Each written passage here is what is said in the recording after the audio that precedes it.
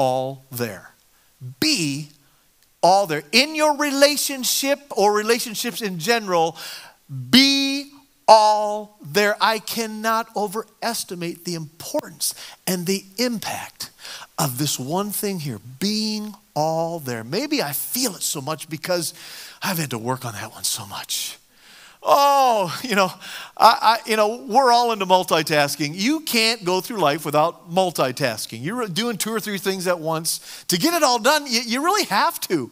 I mean, some people multitask in many different ways. They'll text while they drive. I won't ask for showing of hands on that one. You might get in trouble.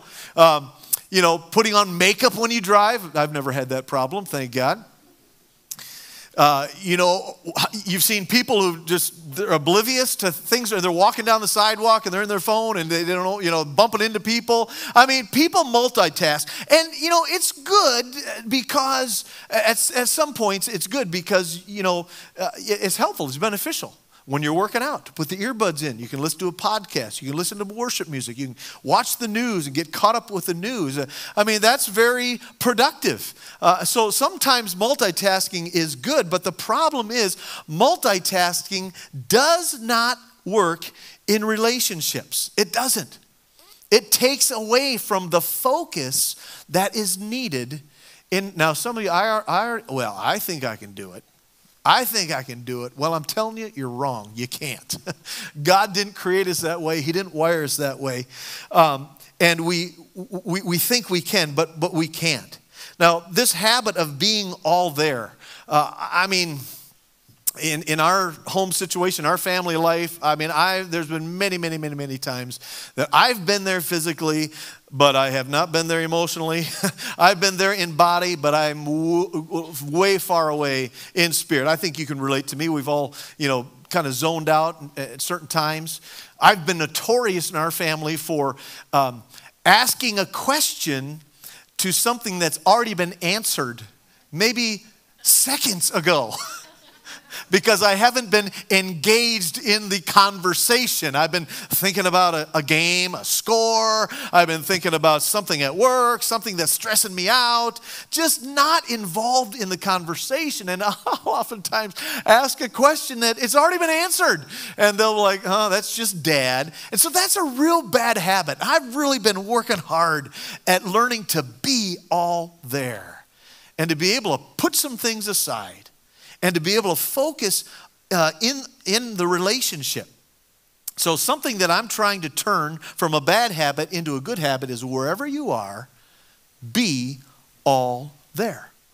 Wherever you are, whoever you are with, make this a habit, a decision that you are going to choose to be all there. Maybe you've seen, kids that'll take their parents by the head and they'll turn their head and say, Dad, look at me. Mom, look at me. We're so busy and oftentimes it's busyness around the kids that we forget to stop and parent, or we forget to stop and be all there. And they have to turn our head, would you please listen to me? And that's why this is good for any relationship. If you would do this one thing, there may be 5 things you need to do, but you do this one thing, you will see an immediate impact in your relationship. You will surprise some people. They'll be like, who are you? Where'd you come from? Wow, because people don't care how much you know. You may have a lot to say, but they don't care how much you know, and you've heard this before, until they know how much you care. And one way to really care is to simply be all there. Now, the Bible has a great story, Luke chapter 10, that illustrates this so wonderfully. And Jesus is such a master teacher, and he hits it right on the head in this whole area.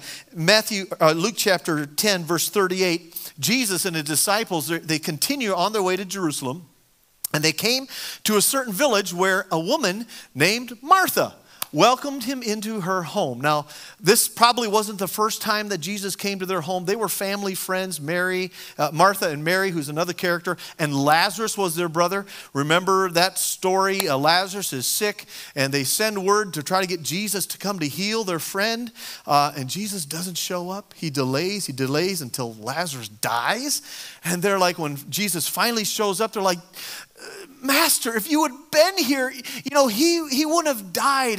But Jesus knew ahead of time he was going to raise the brother up from the dead anyways. So it wasn't an issue to Jesus.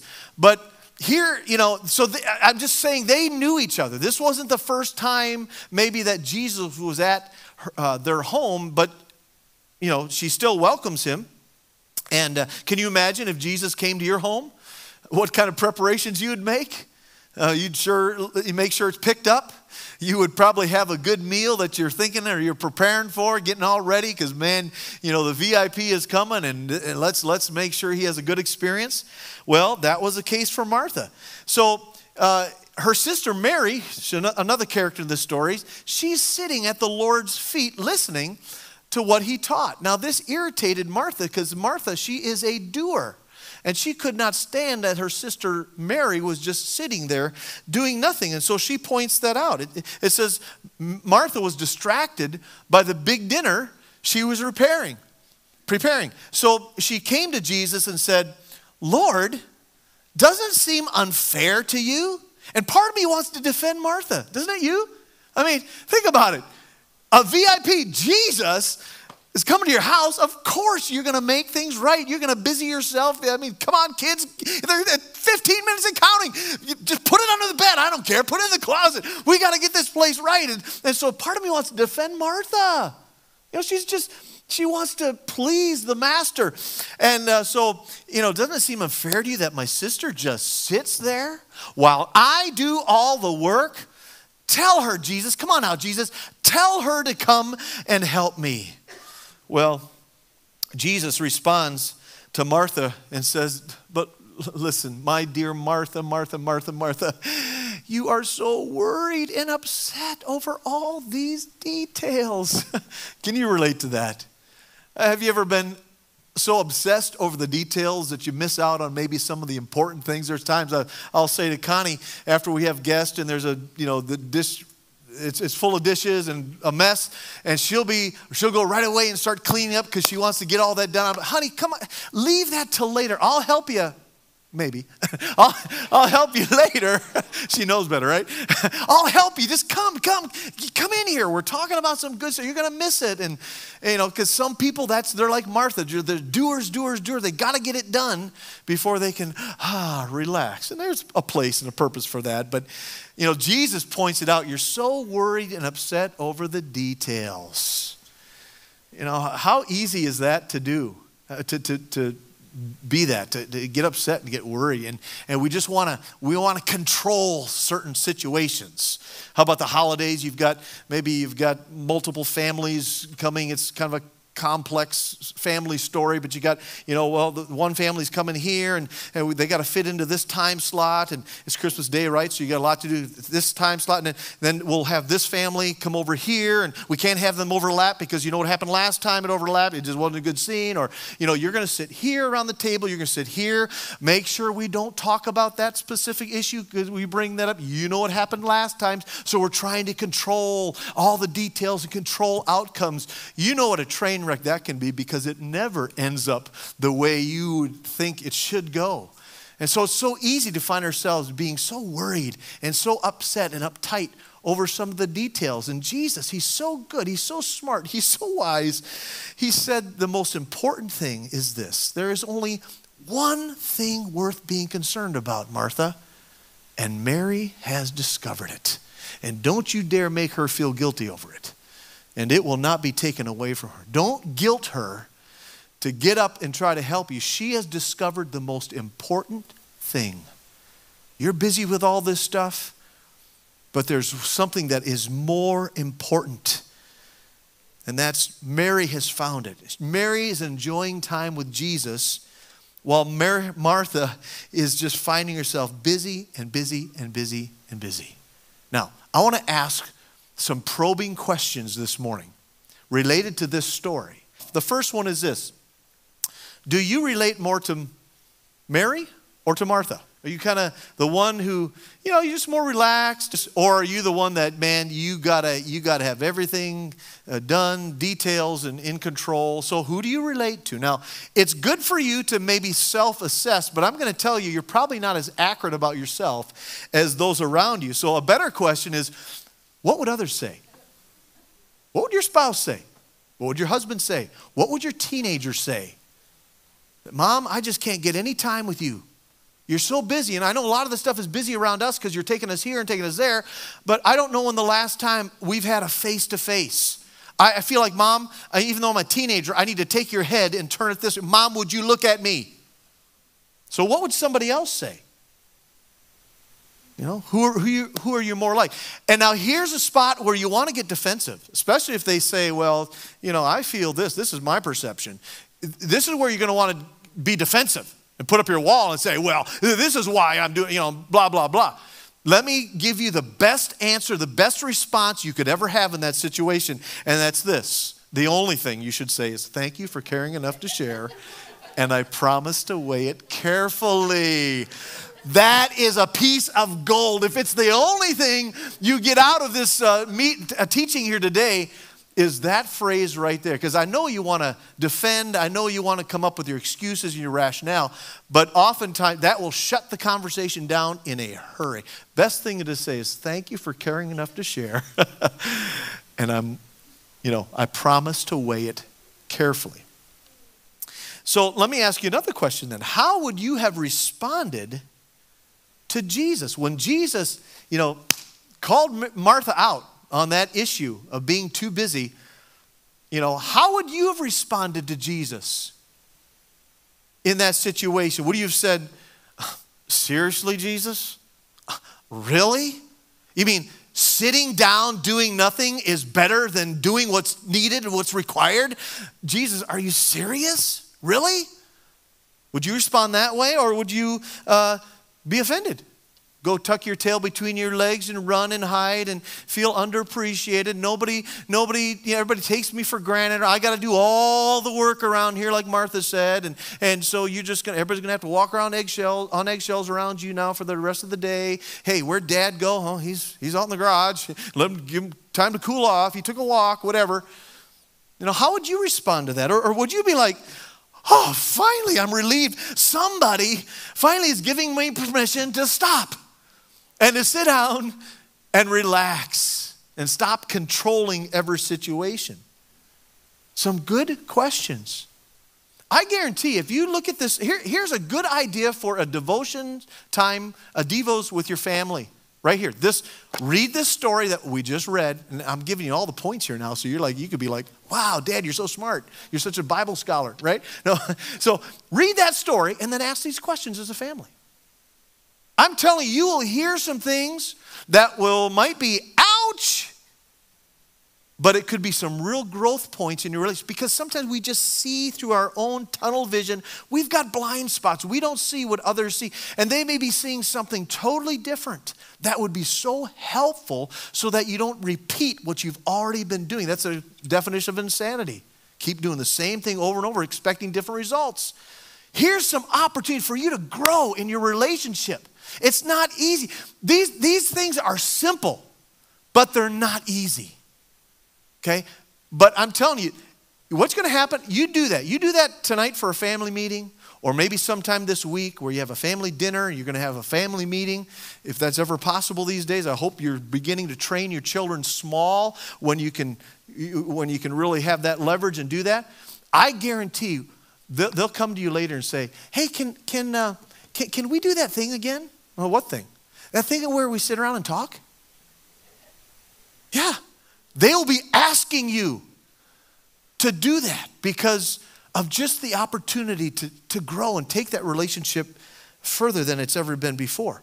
So here's some other questions that kind of probe even further. And this is an opportunity for you, Mom and Dad, to talk a little bit about your past. Did you grow up in a home with parents who are all there? Did you grow up in a home with parents who are all there? Okay, you might have to talk a little bit about your experience of growing up. And let me say this, your past is not an excuse as to why you are the way you are, but it does offer an explanation. It's not an excuse. Well, that's just the way I am. Take it or leave it. You married me for better or worse. I guess this is worse. Too bad.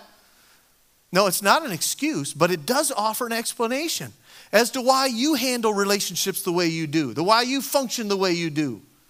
okay? But did you grow up in a home with parents who were all there? And if not, which maybe many of you would say, yeah, that's true, what do you think kept them from being all there? What was it? Probably some good things. Maybe work. I mean, that's a good thing, but maybe sometimes that balance scale tips maybe too much. Maybe it was an addiction. Maybe it was alcohol. Maybe it was the bottle that got in the way of your dad from being all there in that relationship. Maybe your mom was so emotionally overwhelmed that she was not emotionally present to help you and guide you through that time. Maybe her past was riddled with things that she couldn't give what she didn't have, or he couldn't give what he didn't have. These are questions that really help you get some good things talking that are healthy for your family. Maybe it was conflict management. Maybe your mom and dad, they didn't know how to handle conflict. They're just doing what the previous generation did. They didn't know how to sit down and work things through. It always kind of ended up working things out, but it wasn't very pleasant. You just survived, maybe. You wonder why you have such an anger issue, and that's maybe the thing that, you saw that's the way that dad handled it. That's the way that mom handled it. Maybe when something happens, you find yourself escaping. It maybe because you saw that happen. I don't know. But some good questions for you to understand why we do things the way we do things. And then let's make it personal again. Don't think about your parents anymore. Go back to yourself. Say, what are two things that keep you from being all there? What are two things? Maybe, hey, you know what? Let's change that to one thing. Can you identify one thing? Just one thing is all I'm asking this morning. Can you identify one thing that is keeping you from being all there in your relationships? And again, your self-assessment might be is accurate. Why don't you ask those around you? What would you say? What do you see that maybe I don't see? And then ask this question. What effect do you think it's having on our family? What effect do you think that's having on our relationships? Good question. And all of these are great questions for a staff or a leadership team. What is one thing that is in the way of us being connected as a team? If you got courage as a manager of people to lead people through some of these questions, if you got the courage, or if you just want to keep, walking around the white elephant in the room and not really deal with some things that are keeping you from connecting, man, these are some great questions. So what effect do you think it's having? You ask that question. I've been blown away because when our girls come home now, we used to do this all the time when they were in our home, but now when they come home for the holidays, we will have a growth night, guaranteed. I will not let my kids be home for a week or two and us not have something like this. And I am always I'm the most hungry for it because I believe feedback is the breakfast of champions. I don't want to bury my head in the sand. And sometimes I still do, and Connie helps me to pluck it up. Mike, you're not seeing it. You're not all there right now. So I got a lot of room to grow, but I'm the most hungry because I see the benefit, the value of what comes out of my girls that, yes, sometimes it's hurtful, but it is so helpful if I learn from it. So what effect is it having? And then let's make it even more practical. What is one practical step that you could take? Come on, put your life in the mix that you could take to lay down what is distracting you from being all there. What is one thing? What is one thing?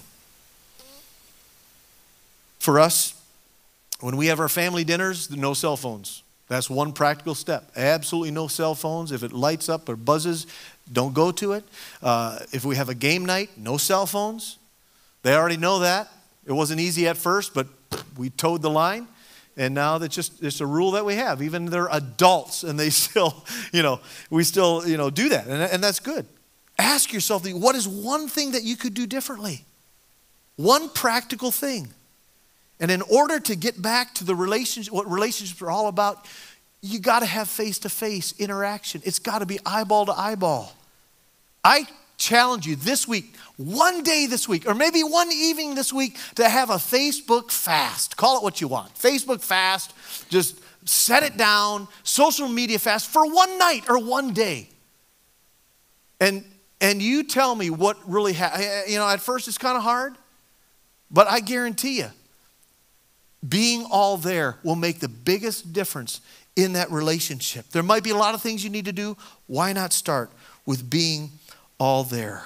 Now, if your goal is to wait till you get all the things checked off, cleared out of your inbox, checked off your to-do list before you do any of this stuff, guess what? It's not going to happen. At times, you got to be like Mary, who just lets it go undone. You're going to drop everything because of that time that's so important to being all there. You know, God invites us to do that as well. He says, be still. Would you just be still? Be still. Quiet yourself. And know that I am God. Mary saw the importance of that relationship with Jesus as the most important thing. What about you? What about me? To be all there with our relationship with Jesus. You know, scrolling on social media, trying to find some little sermon bites that will encourage you and lift you for the day. Maybe a worship song or two. Maybe on your way to work, that 10 or 15 minute drive, you got some good stuff pouring into you. Nothing wrong with that, but that does not replace that one-on-one time with Jesus, where we're sitting with his word and we're letting him speak to us. Is it important enough for us to do that? To even be all there with our Heavenly Father, with Jesus, who's a friend of sinners, who comes alongside us. Be all there.